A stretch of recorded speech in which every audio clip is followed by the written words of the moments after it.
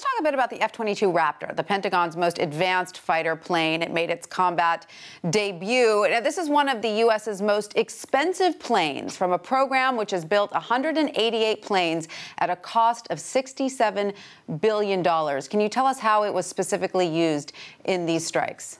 Sure. They used the F-22 in the second wave of attacks that took place last night. And they have not used this plane in combat before, but it is stationed in the Middle East. Now, it has two attributes that are important here. One, it is a stealthy plane, and it could avoid the Syrian air defenses if Mr. Assad had chosen to use that.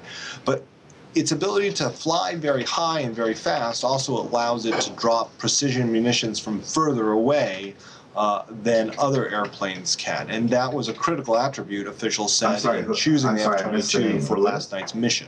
Yes, it reaches speeds of greater than 1.5 Mach and claims to be the first and only all-weather stealth fighter. Why has the U.S. been reluctant to use it in combat before this? You know, for a long time, most of the United States military operations have been against militant groups, terrorist groups that did not possess sophisticated air defense systems. And this is a plane designed to evade those systems. And it was simply overkill for the kinds of targets that the U.S. military was presented with. However, we had a different situation. Although the targets were militants yet again here in Syria, we also had the Syrian government that does have sophisticated air defenses. All right. I'm sorry. Go ahead. All right. No, and simply that's why this was the right plane for the right time, officials said. What else are military officials you've spoken to saying about the deployment of the F-22?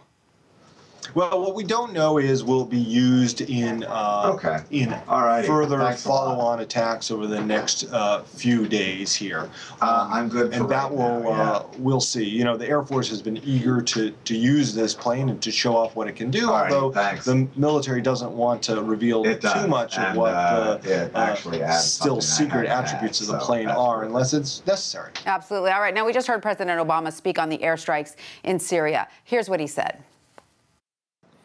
And once again, it must be clear to anyone who would plot against America and try to do Americans harm that we will not tolerate safe havens for terrorists who threaten our people, that we will do what's necessary to defend our country. Now, given the president's statements, the emergence of the F-22, does all this suggest the U.S. is taking a much more aggressive stance against the militants going forward? All right, you know, I think we definitely have opened up a new frontier against the Islamic State, as well as, of course, the Khorasan group. We may not see the same intense level of strikes with multiple nations in the days to come, but U.S. officials have made clear that this is going to be a persistent campaign that's going to last some time. All right. Thank you, Julian, for that.